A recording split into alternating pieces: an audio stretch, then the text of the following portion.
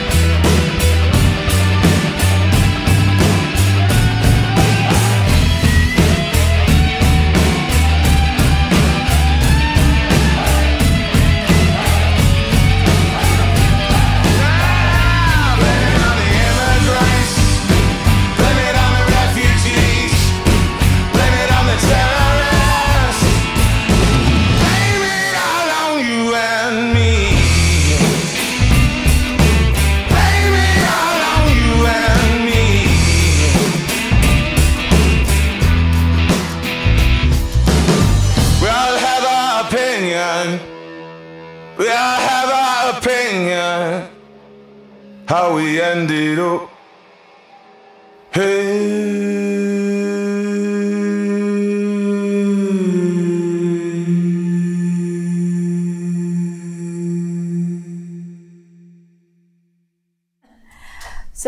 So the imagery in that is sort of a walkthrough, to an extent, the parts of the world that I was in the putting together of this book, and that those parts of the world were also historical as well as geographical. The last book I wrote, All the President's Bankers, was very much historical. It went through the last century and a bit of the relationship of presidents in both parties and the bankers, and just sort of what the actual personal relationships were and how they were interacting before various types of world events, wars, policies, and so forth. And this was kind of that, but from just the 10 years since the financial crisis of 2008, and in rather going back to the history of one country, I sort of expanded it to what's happened globally since the financial crisis. And to get to the punchline first, because I also want you to feel like you can interrupt me and ask questions. I know I'm here to speak to you, but you're, sort of a very informed group, and so I think that if I say something that's either troubling or confusing, or you want me to expand or whatever it might be, just shout out, because I think that will be a good thing. But anyway, so I divide my book into the regions of the world that were either involved or affected or impacted by the financial crisis, and then sort of how they've acted differently since then. And I talk about collusion. It's not about Russia. It's not about politics. Well, everything is ultimately about money and politics, but that's not the point of the book. The point of the book is to look at what the main central banks in the world have done in a sort of unprecedented way since the financial crisis to artificially kind of stimulate the financial system, the banks, and subsequently the markets in a way that's been very historically epic in terms of size, but also in terms of just their unlimited capabilities in terms of the amounts that they've created, in terms of not being able to, no auditing, no sort of information going in and out as to where that money actually goes. And so what I did was I didn't have a chapter on the Federal Reserve, which I'll talk about in a bit more in a second, which is kind of the central character. If we look at central banks as just sort of characters throughout the world, and the individuals that run them as just the characters that are part of those scenes. I took 2008 as the beginning of each chapter in each region, and I always started there and then looked at how that region was impacted. So I go to Mexico, to Brazil, to China, to Japan, and throughout Europe, and each time I sort of go back to the beginning and say, okay, well, this is the perspective of what happened between the Federal Reserve of the United States and this area, and this is how the fallout occurred, or this is how they expanded, but not really. And my general theme is that having had an unprecedented amount of money being thrown into the system, sort of fabricated or manufactured or conjured by the central banks, has really distorted the idea of value. It's even distorted the idea of how companies who actually sort of show their profits and losses based on actual cash, actual revenues and so forth, that aren't artificially stimulated by money coming in from an outside source, are sort of operating in a world in which they're also ones that are. And so in terms of just the graph of that, I wasn't, again, going to do slides because I tend to, I can just write on this. So the way that looks, and if anyone wants me to just mention what a central bank is while I'm making sure if these right, does everybody know what a central bank is?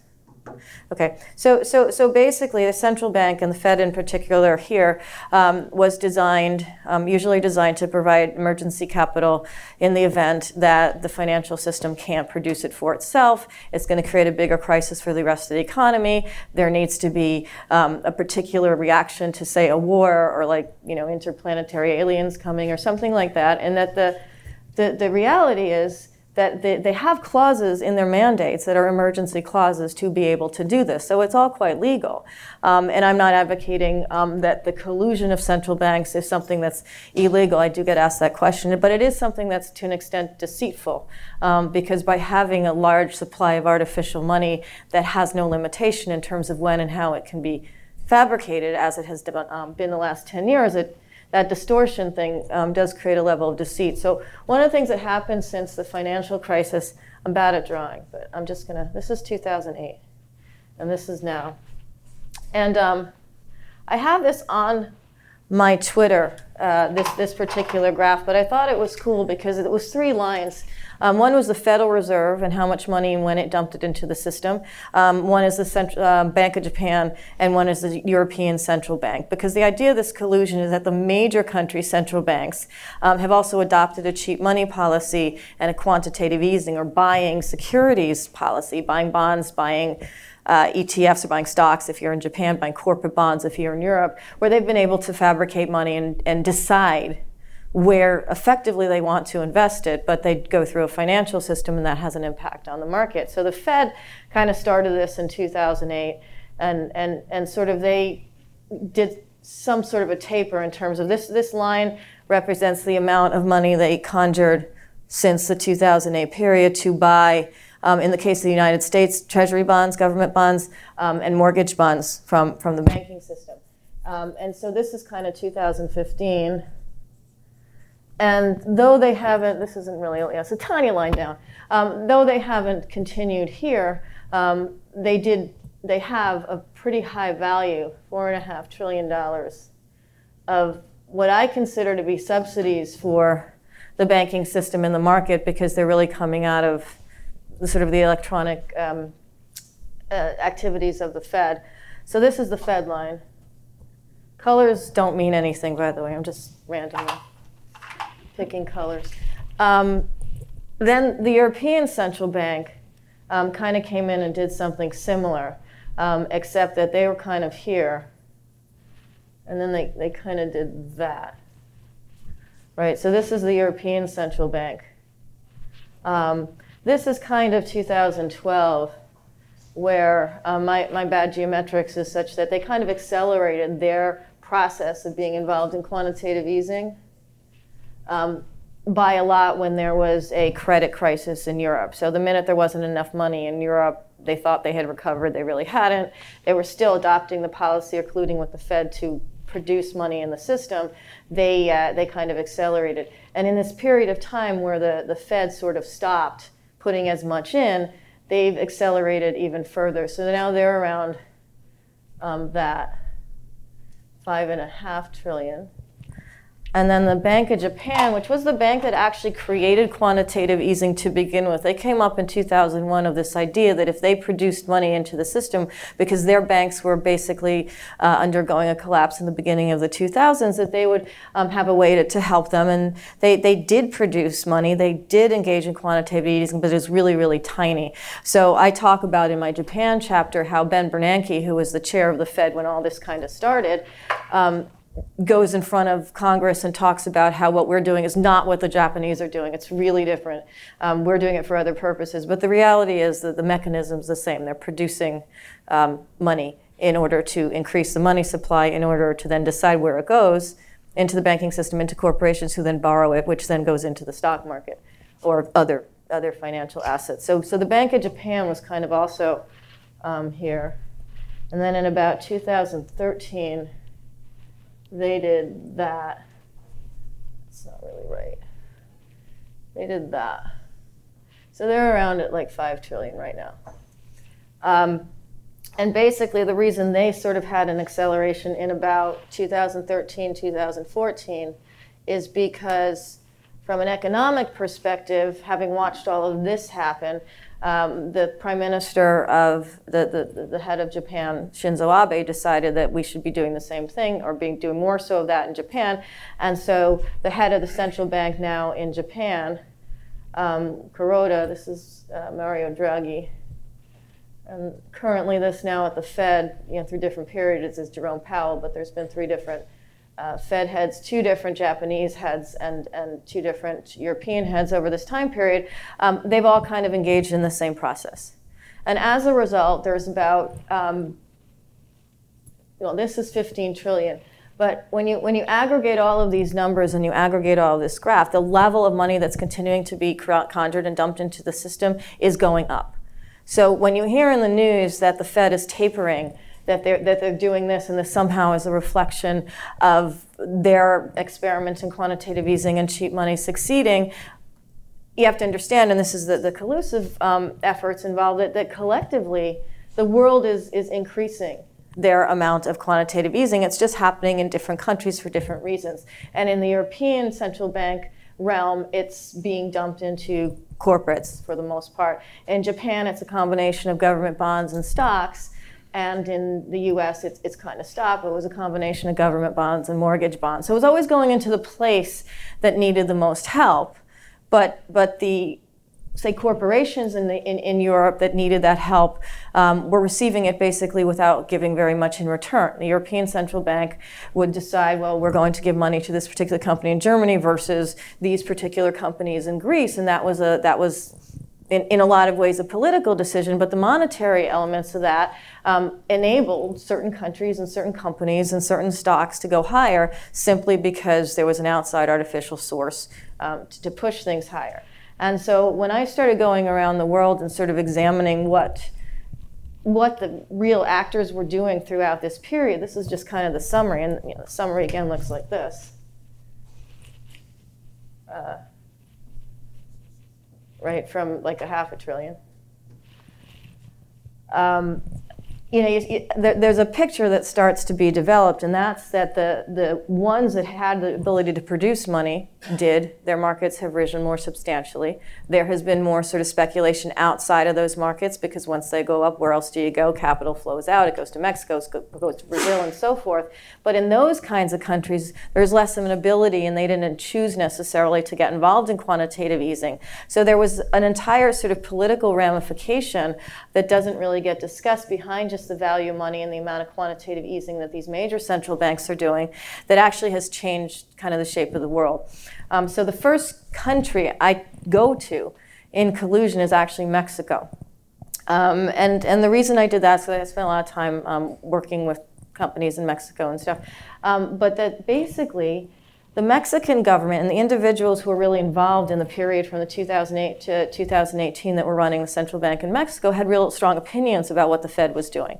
And a lot of countries had strong opinions about the Fed was doing, because to an extent it's just not fair. It's not really capitalism, it's not really free markets, it's kind of like, a subsidy for the financial system that then has major ramifications of creating an artificial system, and that can go terribly wrong very quickly if it gets taken away, which is why it's not being taken away, and there's ramifications to that.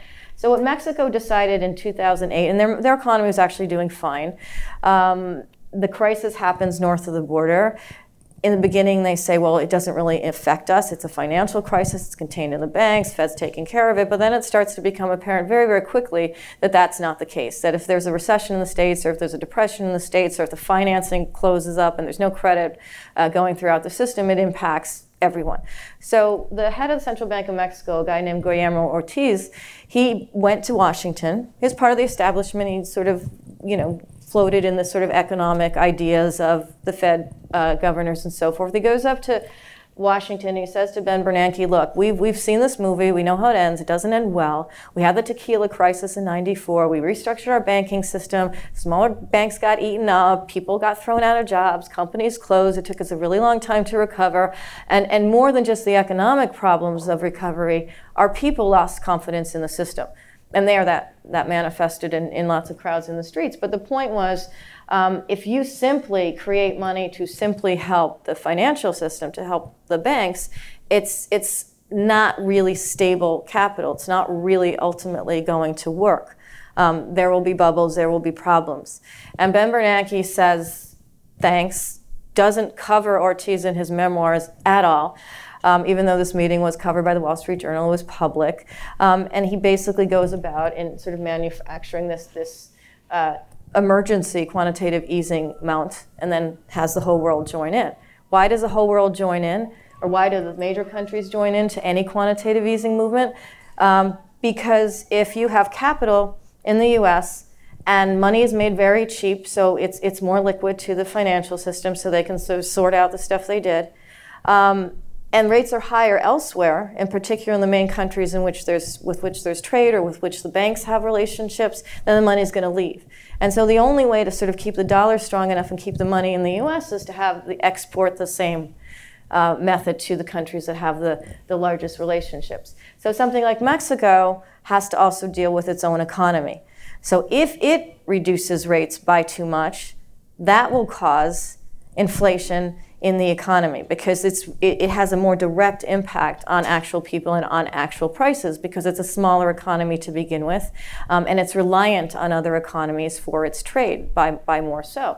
So Ortiz didn't want to reduce rates like the Fed was doing very quickly, and they couldn't produce money electronically to buy securities in Mexico. They didn't have the same capacity, and so they didn't. So he didn't. He went about criticizing the U.S. As a result, he sort of lost his job, or he didn't get reappointed to be the head of the Central Bank of Mexico, and his subsequent appointee, a man named Agustin Carstens, who also sort of was in the same group as the people running the Fed, Treasury Department, and so forth, came in, and he at first said, okay, I'll do what the Fed's going to do.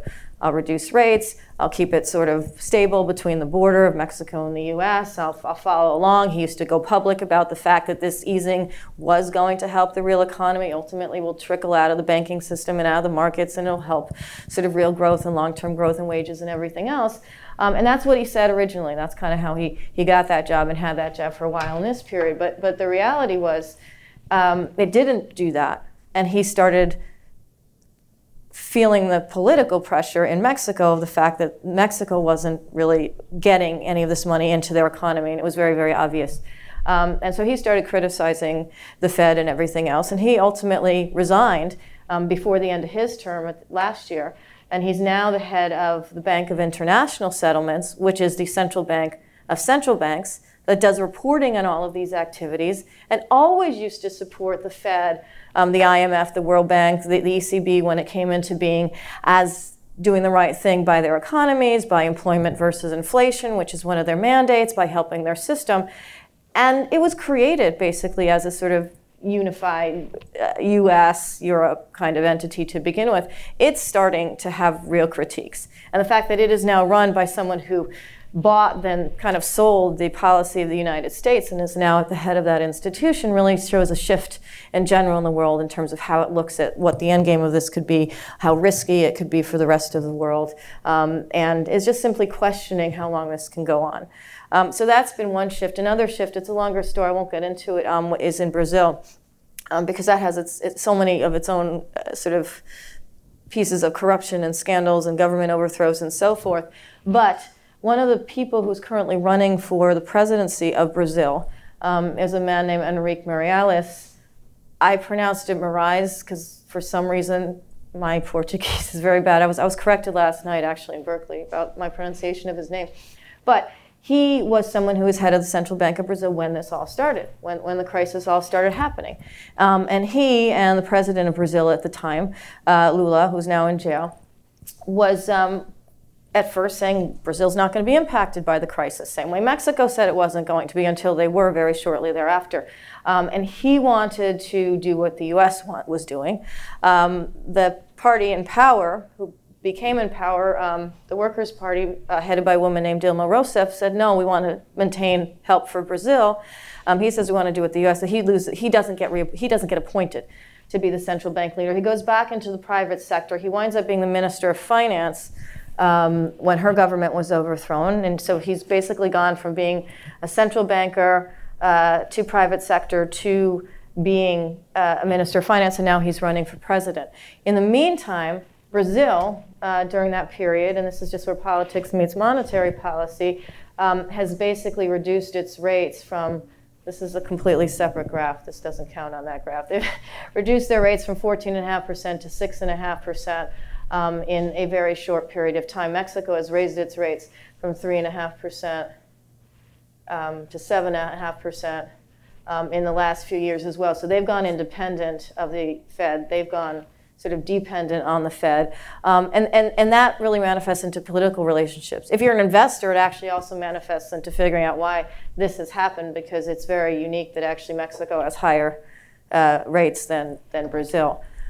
So there's a lot of shakeout as well from a monetary policy perspective, where government bonds are trading, where stocks are trading, and who's shifting in the sort of power relationships of central banks and also the governments. Now, central banks are supposed to be independent of governments. That's how they are mandated. So supposedly the Federal Reserve is independent of whatever the US government wants to do. The Bank of Japan is independent. And there's a lot of, I went through a lot of documentation. I had this team of researchers around the world who knew languages that I didn't know. And so we were looking at real sort of media publications at the time, real documents and research information that was coming from these central banks themselves. And it was interesting because there was a lot of both criticism of what was happening on the outside and trying to figure out if they should adopt it on the inside, which is part of where there's a lot of tension and still tension in the world. But China, which is the middle of the book, is a place that has grown in its superpowerness from an economic perspective, and also its relationships with other countries. And one of the reasons it doesn't get talked about is that it chose to criticize very vocally the monetary policy of the United States because of this whole creation of money policy. Now, it has created money as well, but it chooses to do it outside of sort of the main G7 groups. And it does it for different purposes, and you probably know this here. I mean, it does it for building infrastructure, for paying for technology and R&D, and individuals, and also for trade alliances with other countries in that region, with Mexico, with Brazil, in order to establish itself as a sort of more, both from a trade perspective and a monetary perspective, superpower. The reason that all started to happen in 2008, 2009 is because the head of the central bank in China, at the People's Bank of China, got very public with his criticism of the Fed.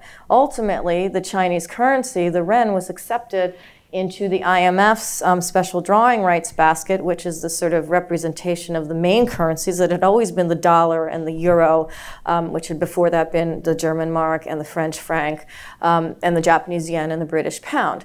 And in this period of time, the Chinese currency, the yuan, became part of this basket, because even the IMF that had been established to really work on the reserve currencies of the dollar and the euro mainly, was beginning to criticize whether all this money being dumped in the system when it is retracted, or when rates rise, or when something goes wrong with all the debt that's been created on the back of it, causes problems throughout the developing world, causes problems within the US. So they've been very critical of late as well. But China's been able to utilize that in order to really become and create more trade agreements and more currency arrangements, and also develop their alliances and their own companies within China. That's what they've been doing with that money.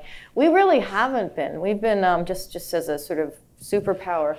This money has predominantly gone into financial speculation, into the markets. It hasn't been dedicated to sort of building a railway or building a canal or anything like that, or lending to other countries in order for them to be able to do that because they're partners and that strengthens them, and therefore the trade relationship.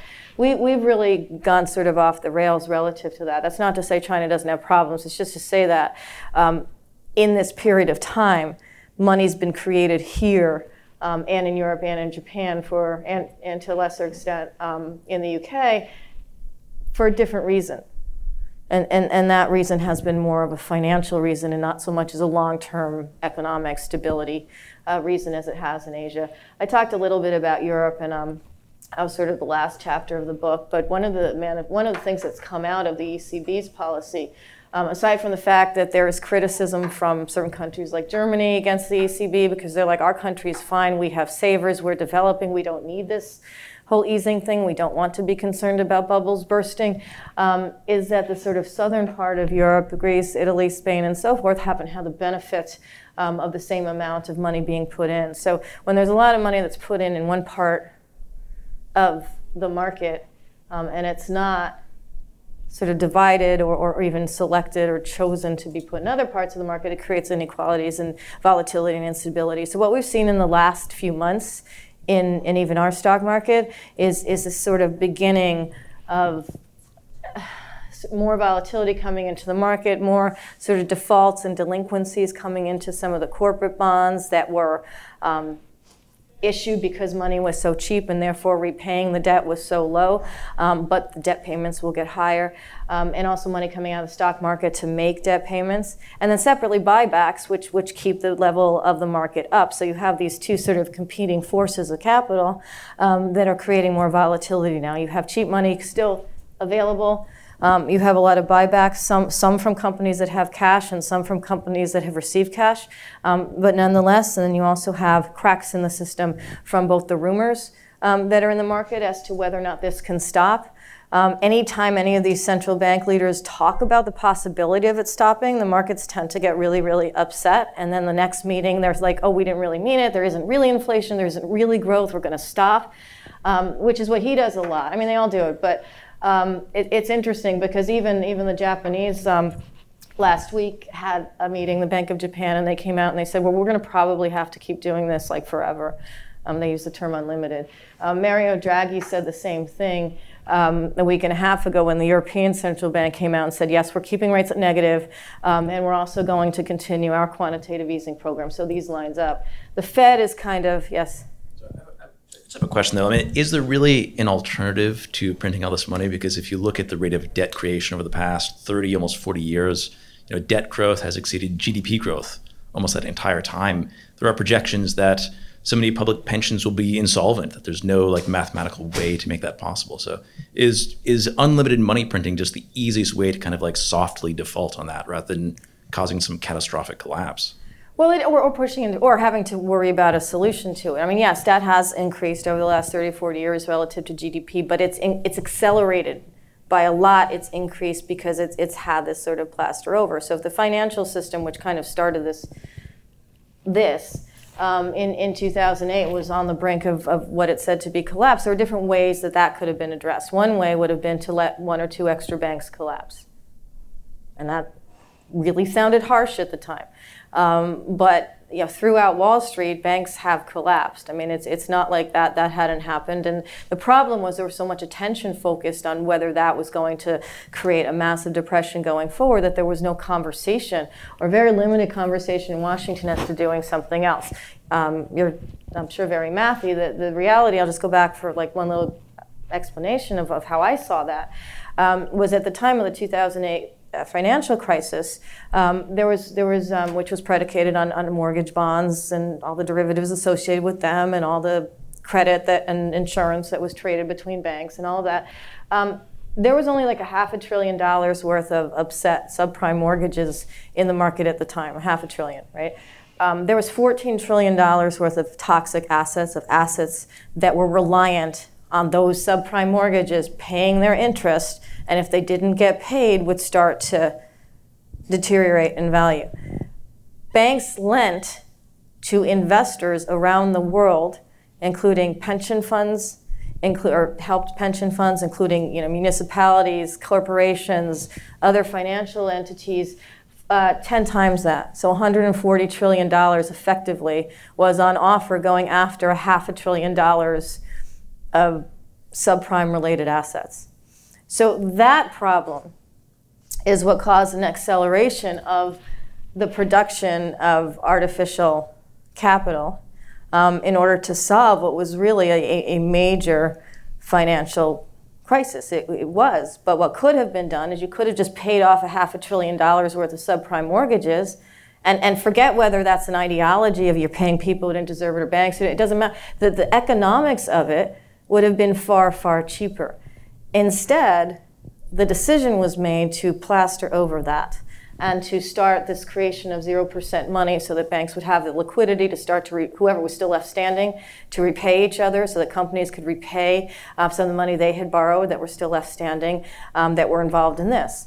And as a result, it has created an extra level of capital in the system that makes debt accelerate, and it also makes stock levels go up artificially so that the next time there's a crisis, you're falling from a much higher height. So absolutely, they want that not to happen, which is why every single time a Fed chair says there's growth, there's inflation, this is like, you can trade this. I mean, if you're just even looking at this from an investment perspective, it's going to be followed by some major hiccup in the market, and then some other central banker, maybe the same one, or someone in their country saying, well, no, we didn't mean it. And that's exactly what the European Central Bank was talking about growth a minute ago. So was the Bank of England. They were going to be raising rates. All these rumors in the market, it put the pound up, and Brexit's fine. It's all going to be worked out.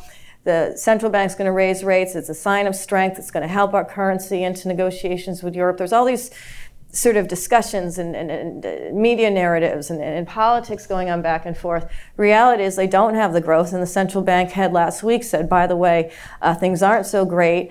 They did not, well, they can raise rates on Thursday. They're not going to, I think, because actually the numbers don't bear them out, and also it hurt the market. And so, yes, you are right, long answer to your question, but the reality is they want to keep this going. They found a method to do it, and that just means that when things crack, they crack from a much higher height than they would have or even did during 2008. So now we have 4.5 trillion in the market as money supply. And extra, exactly. I was wondering, how come inflation hasn't happened? Because all this money are in the banks. That is such a good question, and different people ask that in different settings for, I think, different reasons. And I think that inflation has not risen on the sort of average generic way that inflation is considered and calculated because this money has inflated markets.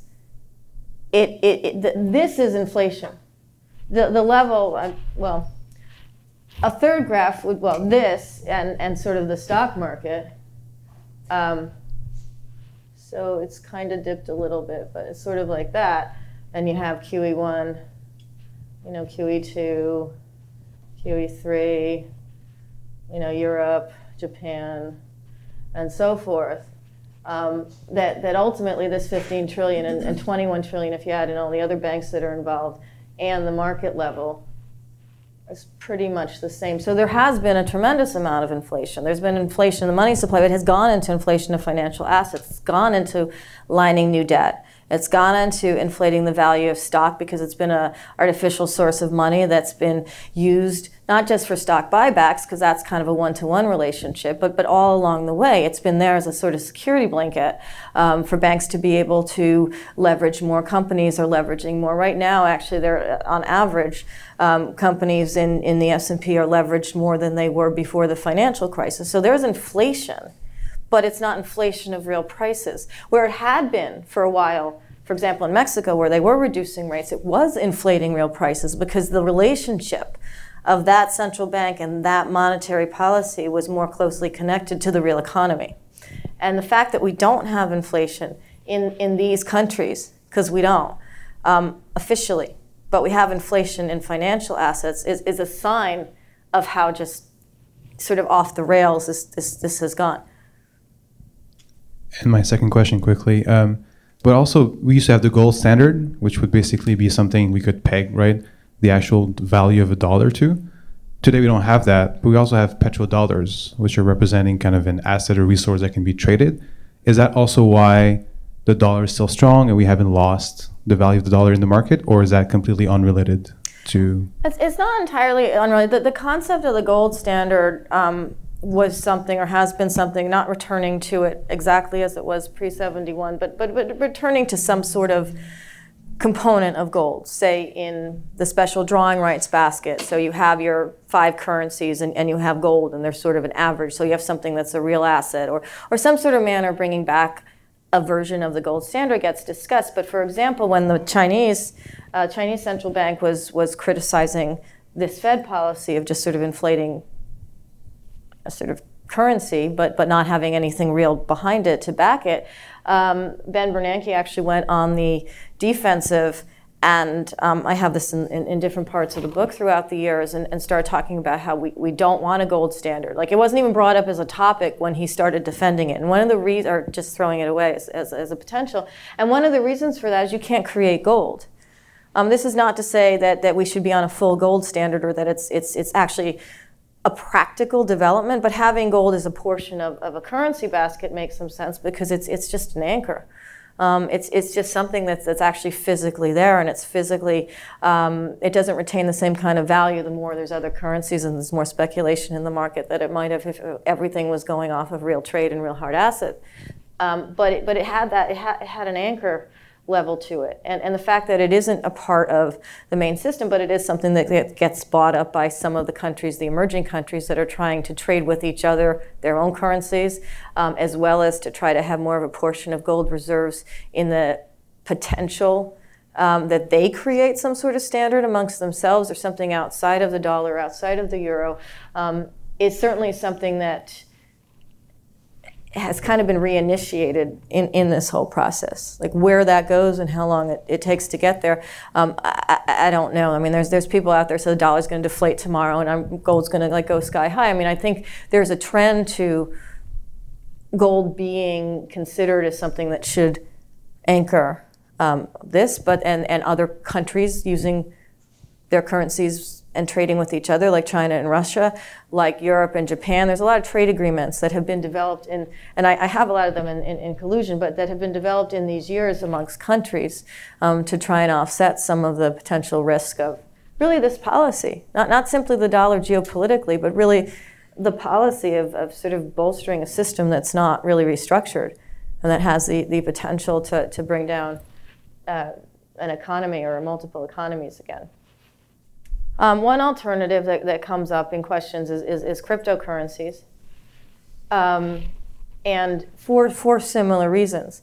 And what's interesting is that though there's a lot of volatility in Bitcoin and other currencies, and there's a lot of risk in being involved in them. They're speculating in them, which has its own risk attached. But there's actually, if you're going to use them on a regular basis, that kind of volatility could, ruin anyone's business on any given day or pop it up. And that's not the kind of volatility in the real economy that most people can or should handle. But the idea of having alternatives, any alternatives to this system, is very much an accelerated concept because of how it's been handled, because nothing has really been reformed or fixed. It's just been plastered over by sort of this artificial part of the system. So the head of the IMF, Christine Lagarde, who, again, IMF, the International Monetary Fund, very much a part of the system, very much involved in the whole dollar European currency system from when it was created in the wake of World War II. And it was created to basically subsidize countries that were allies of the US and Europe. I mean, this is kind of part of the point. She currently has been on multiple public arenas talking about alternative currencies and how cryptocurrency is something that is happening and it's expanding and they need to be aware of it. There are full SWAT teams at the Federal Reserve now that are doing that sort of under the radar.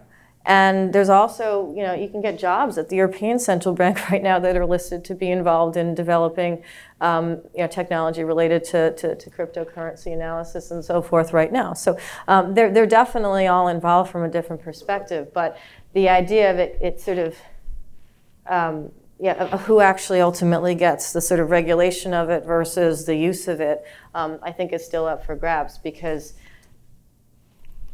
if you had cryptos created by the same central banks that are creating this currency, then you don't necessarily gain sort of autonomy from this system by doing that. But if there are cryptos that are regulated by a portion of this so that they're not as sort of volatile for end users, then they actually might have, might spread that much more quickly. I'll ask a follow-up question to that. I've kind of, just as a dabbler in cryptocurrency, people always ask, well, what is it based on? And the answer is, well, not much, but it does have a fixed supply. Thinking just the original Bitcoin, like 21 million coins.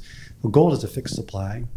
So when I look at those, I think one of the arguments is, well, sure, Bitcoin is volatile, but if nobody's on the gold standard, it doesn't matter either. It's kind of an odd, magical thing to me of how people decide to buy into agreeing to stick with a fixed supply of anything when it comes to, I guess I would say, a game this big. What would be the motive? Would it just be looking for something stable, and what would bring this air balloon back down, I guess? I think the idea, and it's slightly different. I mean, the language for crypto is similar to the language for gold, and that's not an accident. And the idea of having a fixed supply as part of what sort of pegs it to some form of anchor, right, is not an accident either. With respect to gold, it doesn't mean that you can't have speculation in gold, and if you had a gold standard or a similar thing to a gold standard, you could still have speculation. You could still have stockpiles of gold. You can still sort of squeeze the market, etc. But the idea of anything outside of the system is that it is fixed, and it does have a limitation, and this process has been particularly unlimited. I mean, it's still going up. And so even though the Fed can talk about tapering or stopping to buy at this particular moment or creating money or creating dollars to basically continue this process, the reality is if things go south, there's no limitation on let's just create another few trillion. There was no limitation on literally any of the process. And so talking about assets, hard assets or crypto currencies as a way to just infuse a limitation to the system should in theory be able to reduce the volatility of the system. Now on any given day there's the market's moving for different reasons, geopolitics, wars, trade wars, whatever. But in terms of the overall backdrop of the system, if you have something that's real, that's there as a peg or even a proportion of all the currency activity in the world, The idea is that it should reduce the risk. It's like any portfolio. It's like portfolio finance. It's like if you have more. The idea is if you're diversified, you reduce the risk. Now, in practice, you have to watch what's going on. But if you have a standard of some sort outside of the system that's limited, that should reduce the volatility ultimately of the system, and it should act as a sort of counterbalance to the unlimitedness of what these people are doing. Because not only are they not limited in terms of how much money or currency can be created, they're not limited in terms of what they have to show in terms of where it went, or what happens if it goes away, or what happens if anything gets really negative. There's no real auditing going on. There's no real checks and balances to any of this. Whereas an outside hard asset could be a check and balance. Earlier about the Chinese yuan being added to the pool of currencies that the IMF uses. Yeah. What does that have that same kind of effect of sort of stabilizing the volatility? And what effect does that have for China? Like, is it a good thing for them, or is it like problematic if a bunch of their currency gets created to deal with some financial crisis? Right, it's a good question. It hasn't had yet the kind of effect in terms of the percentage of trade that is done in Chinese currency at this particular moment relative to the percentage they have of the basket is still low. So they basically came into this basket between the UK pound, the Japanese yen, and then sort of the euro and the dollar. So they kind of came in between third and fourth place. So Japan and China kind of have a, sort of, the mix and match of what place they're in terms of third and fourth, but they kind of came in pretty high. But the actual trade that goes on internationally in the Chinese yuan still remains pretty low, just because it takes time to catch up. So they came in high because of the size of their economy, but in terms of the actual trade that's going on, they're still, that number is still small, but going up. And the reason for that is they are very active in creating trade partnerships and currency relationships that involve the yuan. And in fact, the US banks have opened, just in the last few months, some of the major banks like JP Morgan Chase and stuff have opened clearing banks, or banks that can actually take Chinese currency for the purpose of getting involved in the Chinese market. So I think that's going to grow. The second part of your question again? I guess I'm confused. Yeah. On, like, what purpose right. having their currency in this basket serves. It gives them a political seat at the table too, and one of the reasons that and geopolitical seat at the table, one of the reasons they wanted to match their status in the sort of ladder of the world and sort of the entities that run things. From a monetary standpoint is because it helps their economic superpower status. It helps their relationships with other countries in their region, throughout the world. And so that's one of the reasons it's beneficial to them. It's sort of like, look, if this is the basket that's representing the world, and we're actually bigger than several of these economies, then why shouldn't we be in it? Because once we are in it, then we can utilize that to develop our sort of presence elsewhere. And what they've done with some of the money that they've been fabricating as well, is they've used it specifically for that purpose, of having like better relationships and alliances with countries, saying like, you give us your workers and we'll build this bridge and we'll finance it. And so a lot of the money that they've created has actually gone outside of China, but for development projects. And that's their way, that's their strategy of developing a long-term economic presence and a superpower presence by having, like the beginning video there, I'm in Colombo, Sri Lanka, in the first scene of that video, and in the middle of Colombo, there's a huge tower, and it's reminiscent of the Shanghai Tower, which is like the second tallest building in the world, and it was like a mini version. And when you go around, even when you're studying this, you're not following every like real estate development in the world. And so I'm in the middle of Colombo, and like oh, that looks a lot like the Shanghai Tower. That's kind of cool. And of course, it turns out that the Chinese funded it. They had their engineers come over and do it. It was a joint effort also with people in Sri Lanka. But basically, that's how the presence develops. It's like boots on the ground military. It's like structures on the ground. So I guess I'm still trying to wrap my head around all this, right? And still trying to better understand the check and balance. So my understanding is when we're looking at this, right, like the reason why we haven't seen any crash or fall is because all of the players are recognizing each other's currencies, right? Like they're recognizing that they're printing, they're playing along. And is this crash out, could possibly happen? Does that happen when someone says, no, we don't, recognize that the money that you've been printing or the money, that you've been trading back and forth is not, admissible anymore? We're not going to take it. And is that when, everything crashes? Because otherwise it's just based on the strength of an economy. Yeah. Right. And what stops it? And that's kind of the odd thing that's been happening over the last 10 years. All of this started out as an emergency policy 10 years ago.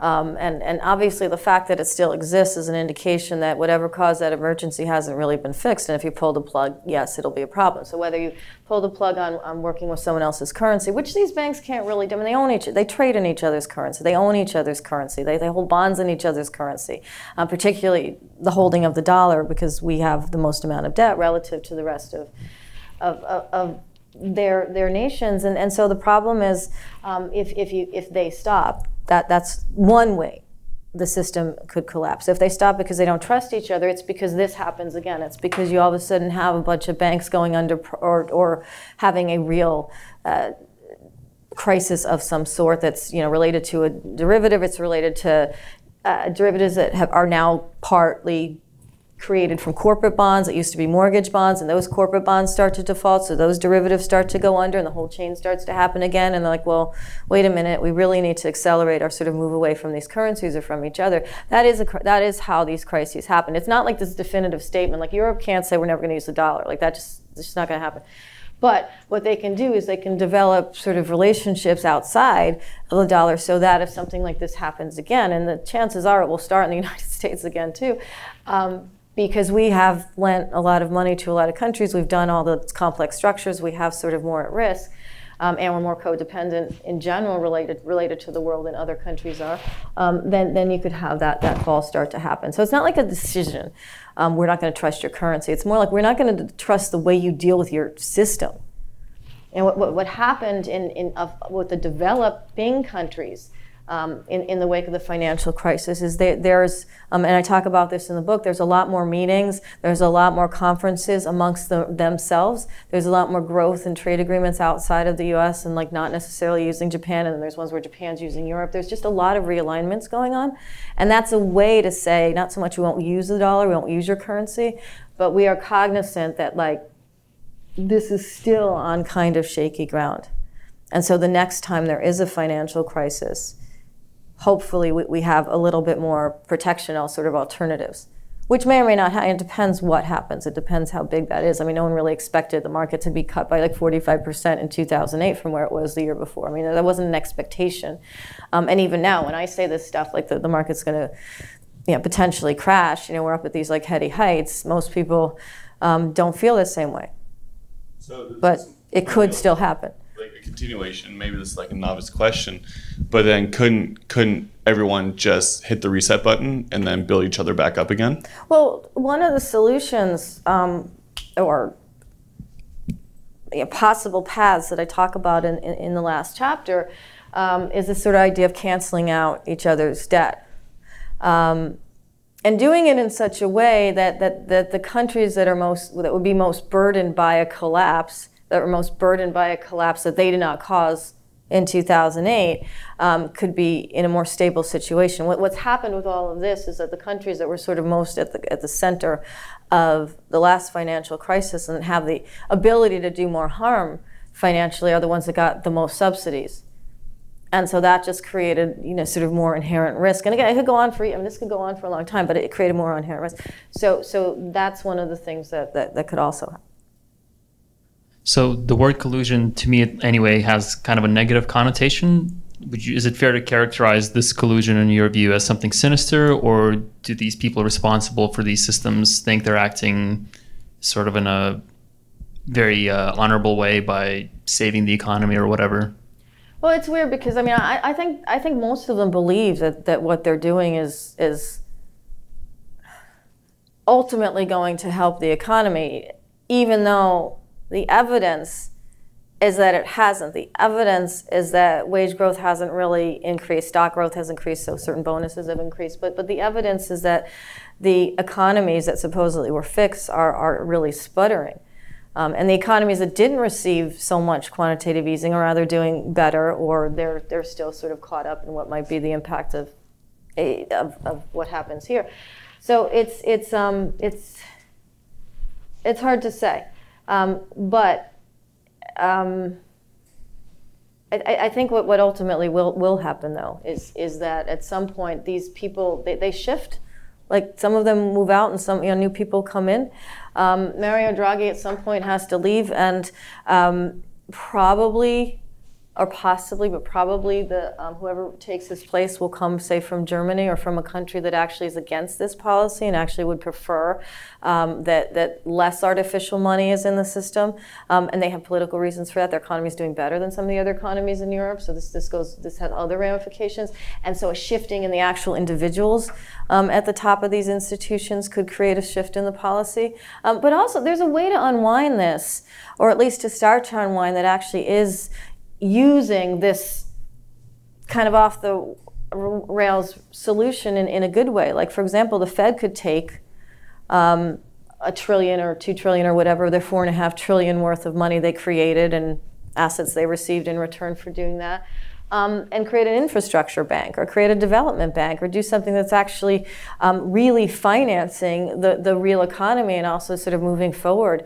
When I was in China, I took the high-speed rail from Beijing to Shanghai, and it's this, I don't know if anyone has, I mean, it's just when you talk high, it's really fast. Like, you cannot see the countryside. Like, it is just and it's quiet, and it's excellent technology. I mean, obviously it costs what it costs, but I mean, that's the kind of development, that's the kind of infrastructure building, developing the technology in conjunction with the sort of real parts of the economy that real people actually work on, that's more forward stabilizing. So you could actually take a lot of the money that's been created, and rather than have it go into debt and have it go into stock, actually have it diverted.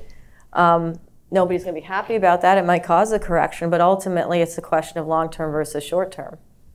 Thank you so much. Yeah, no, thank you. Thank you, guys. Thank you.